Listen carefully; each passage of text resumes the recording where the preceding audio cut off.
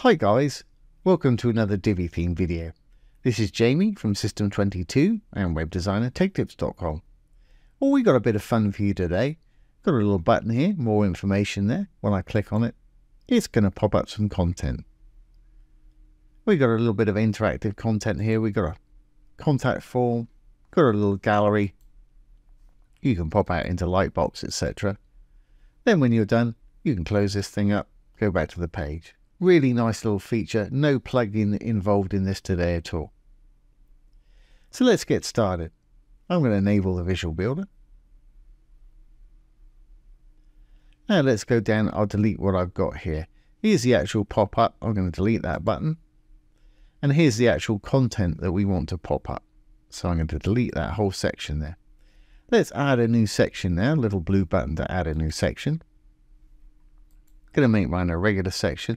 This is the actual content that we want to be popped up. You can put in anything there that you want.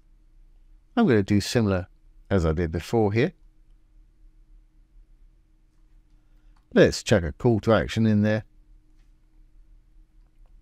You might notice there's no button. Button doesn't turn up in a call to action until you put a link in. So let's put a button link in. I'll just put a hashtag in. There's a button for that. Now let's add a contact form over here. And I'll leave it pretty much just as it is.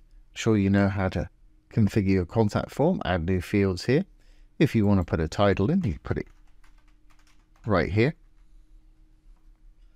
Success message is what pops up when they've submitted it. Submit button, you can have something rather than submit there if you want to. Of course, the important part is just down below here, the email. You want to put in the address you want the message delivered to there. It's got spam protection and redirects after. I'm going to leave everything on the default. And then just down below here, let's just throw in a few graphics or something. So I'm going to add a new little row. I'm going to make my full section. And let's just add a gallery. And we'll throw in some images. I want about 8. So I selected the first one, held my finger on the space and selected the last one. It selected all in between. There's loads of little images in there. Let's show 8 of them. And I don't want any pagination or names underneath. So in elements, let's turn title and caption off. Great. Well, let's just make this stand out a little bit more. Let's give this perhaps a dark background. I'm in the section there, background. I'm going to make mine not quite black. Say 2424. That's fantastic.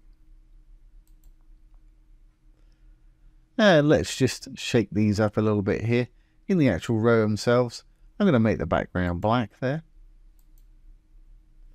Got to give it a little bit of padding left and right. So in design, going to go down to spacing. I'm going to get 5% left, 5% right. I hit the little chain, it'll do the opposite side. Fantastic. And I'll give it a little border on the top. You've got all 4. Top, which is what I want at the moment. Right, bottom and left, you can do it individually. I'm going to make mine 4 pixels. Make it purple. I'm going to make it dashed. Great. And I'm going to do exactly the same to this row underneath here. Background black. Over to design. Give it 5% left and right on the padding. Then we'll give it that little border, perhaps on the bottom this time. And that was 4 pixels. Purple. Dashed. Great. Okay, this is the content that we want to pop out. Let's just make that title a light color so we can see it. All right, let's just make it purple. There we go. Great. Now we need something to pop it out with, a button. So up here, or anywhere you want to put your button, I'm just going to add a new button. There's a button module. Let's say more info or whatever it is you want to put on yours. And I'm going to pop it in the middle. Over to design and alignment. Great. Very good. So how do we make this button pop up this content? Well, we're going to use a little bit of code supplied by Elegant Themes here. So go over to our Elegant Themes page, and I'll put this page URL down below the video for anybody that wants to use it. You need to go here. If we rolled down the page about halfway, we've got some CSS code. You want to copy this CSS code from the body at the top there, all the way down to the last curly bracket, Control C. Then if you go to your Divi dashboard, you want to go down to Divi, to Theme Options. And if we roll down, right at the bottom under the General tab, you've got Custom CSS. There's something there, you could scoot it down and just paste your new code over the top, Control V to paste, and we've got it in there. I'm going to undo that because I've already got mine further down in here. But that's what you want to do. Once you've done that, hit your Save Changes button. Just to show you, mine is down here somewhere. Here we go, right here. Then we need to go back to our Elegant Themes here. If we roll down a little bit more, we've got a bit of JavaScript. We need to copy this from the opening script tag to the closing script tag there, Control C to copy. Again, we'll go back to our dashboard, Theme Options. This time, if we roll up to the top, we're going to move from the General tab over to the Integration tab. We're going to add it to the head of the blog right here. Again, if something's in there, you can just scoot it down, move it out of the way. I'm not going to paste mine in there because I've already got it. Once you put it in there, again, hit your Save Changes. This is what's going to trigger the pop-up. Now, if we look back over here, have a read of this page. It'll tell you how to do multis on one page if you want to. Just got to change that last number there. It's telling us that we need to give the button the class of ETLB button 1. So I'm going to copy that. We go back to my page. I'm going to go into my button here. And we've given this button no link whatsoever. It's just static as it is there. I'm going to go over to the advanced. I'm going to go to CSS IDs and classes, and I'm going to give it that class name. Make sure you put it in class and not ID. Now this content here that we don't want to see until we click on the button, we've got to give a different class. We roll up just a little bit. It's telling us to assign ETLB content 1 to the content. Give it that class name. So again, I'm going to copy that, Control C. We'll go back to the page. This time I'm going to go into this whole section, or you go into a row if you just had the one row. I'm going to go over to Advanced, CSS ID and classes again. Again, we want to put it in a class, not the ID. ETLB content 1. Save our changes here. Great. We should be good to go. What I'm going to do is save, hit the little purple button, save draft or publish if you're ready. We'll exit the Visual Builder.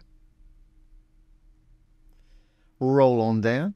There's our little button. And you may have noticed that the content that we created has disappeared here. That class is hiding that content. When I click on this button, that content's going to pop up there. And we've got a nice little close button here. I've actually got a purple one because I've set mine to that. I'll show you how to change the color on that button. If you've got a dark or a light background, more information, that's good. If you've got a dark or a light background, you may have trouble seeing that. So I'll show you how to change that X. And of course they can go in here, they can click on the button, they can fill out the form. They can do the Lightbox on the images if they want to. And click out. Okay, that little X, to change the color of that X, go back to your dashboard, back to the General tab, and down to that CSS code that we had there. And if we look down at this code, we can roll down, and it'll even tell you color of the closing icon here. At the moment, I've got a purple color in there. Let's change that back to white. And remember, if you've got this in here and you're using multiple pop-ups over pages, it's going to change it on all of those. You can use a code module and do different ones for each page if you want to. And we'll save those changes. Back to the page, do a quick refresh. Let's go down and pop that up now. And as you can see, that little X is white. So there you go, guys. There's a great way of adding a little pop-up to your site. I've used this plenty of times on client sites. I usually just use it for a little contact form here, but you can go to town, you can put in whatever you want there. So I hope you've enjoyed this today and found it useful. If you have, please give it a thumbs up, ring the bell, comment, share, and subscribe to our YouTube channel. Don't forget, if you've got any questions, pop them below the video. I'll do my best to do a little demo video or answer the question for you. Once again, this has been Jamie from System22 and webdesignandtechtips.com. Thanks for watching. Have a great day.